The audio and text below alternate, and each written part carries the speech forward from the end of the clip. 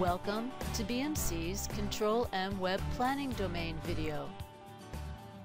In this video, you will learn about the Control-M Web Planning domain in Control-M version 9.0.18 and how to create, submit, and check in job flows. This video is intended for application developers. The Control-M Web Planning domain is part of Control-M Web, which includes archive and self-service in the monitoring domain and managed file transfer. In this video, we will focus on the planning domain. In many organizations, if an application developer needs a new job flow created or needs to modify an existing job flow, the developer requests the change using various applications, by writing an email, or by filling out a form. Using the Control-M Web Planning domain, which supports common browsers, application developers can open existing workspaces and modify job flows, create new workspaces and jobs, and view a job schedule.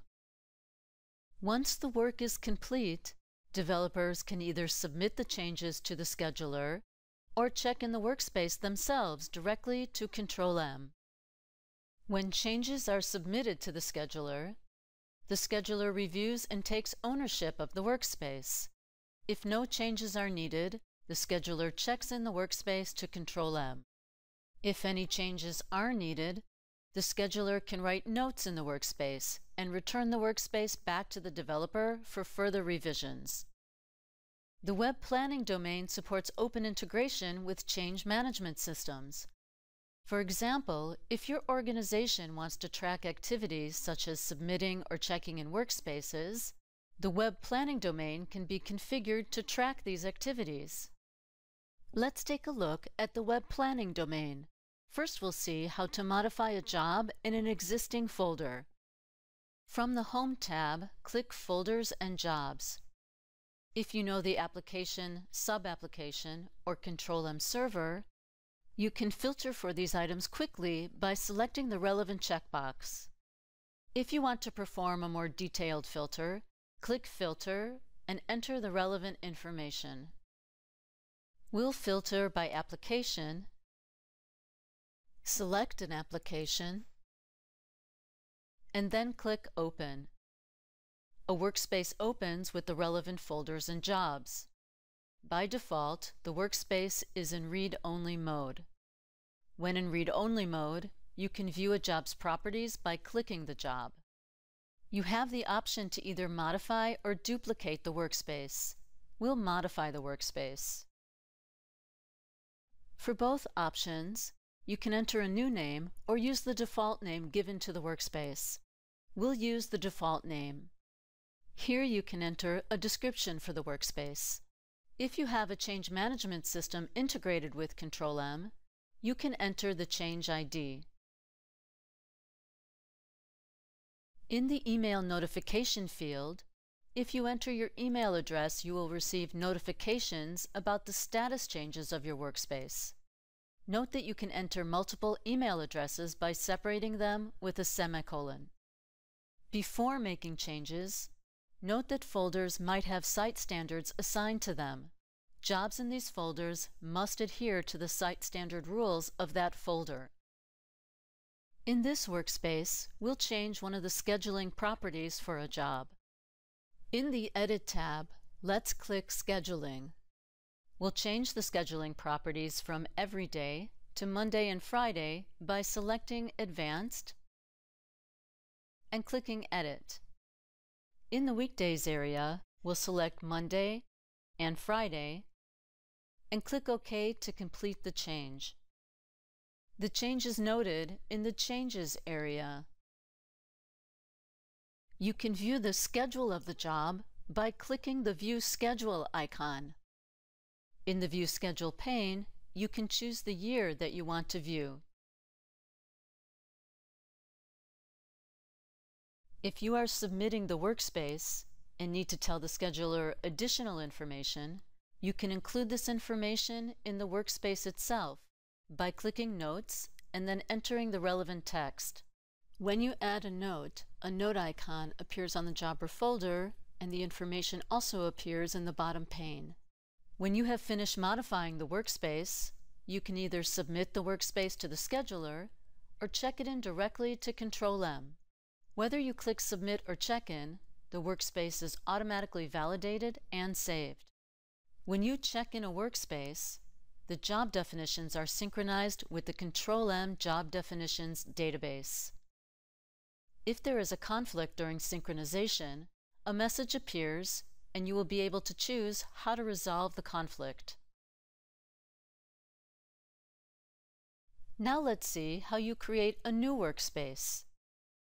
Click Workspace and then select Add New Workspace.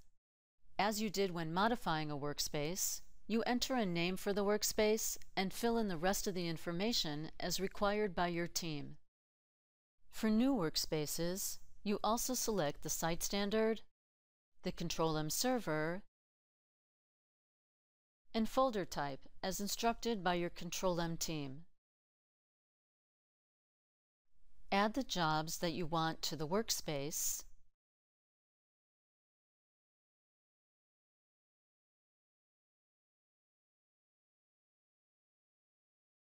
and change the properties as needed.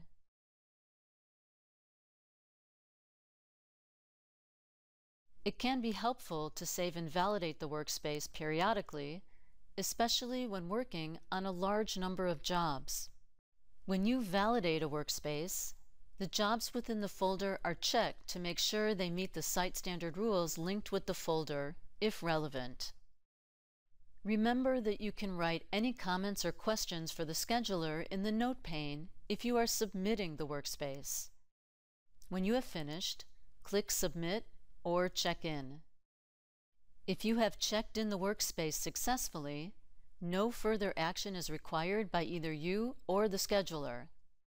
If you submitted the workspace, the scheduler will take ownership of the workspace in Control-M and review the jobs in the workspace. Let's take a look at what the scheduler sees once you have submitted the workspace. In Control-M, in the Unassigned Work area, you can see one of the workspaces that we submitted. After opening the workspace, the scheduler takes ownership of the workspace.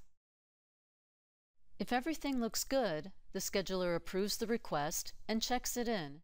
If there are questions or issues, the scheduler can write a comment in the Notes area and return the request to you. If you entered your email address, you will receive an email notification when the request is approved or returned. Let's go back to the Control-M Web Planning tab and take a look at the information that you can see and options that you can set. As you can see, information about each workspace is displayed in columns. You can choose which columns appear and the order of the columns by clicking the three dots here. In this video, all possible information is visible. You can remove columns from the display by clicking and dragging a title to the Available Columns area. You can switch the order of the columns by clicking and dragging a title within the Visible Columns area. If you have many workspaces, you can organize the display by grouping the workspaces according to a specific category, such as status. These are the 5 possible statuses for a workspace. User Works means that you or another developer has saved a workspace but has not yet submitted it to the scheduler or checked it in. Approved means that the scheduler reviewed your workspace and checked it into Control-M. Scheduler Works means the workspace has been submitted to the scheduler. Checked in is for a workspace that you checked in to Control-M.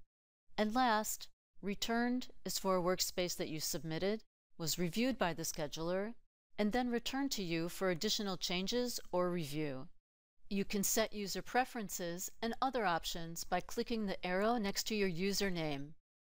If you want more information about the web planning domain, you can click these links.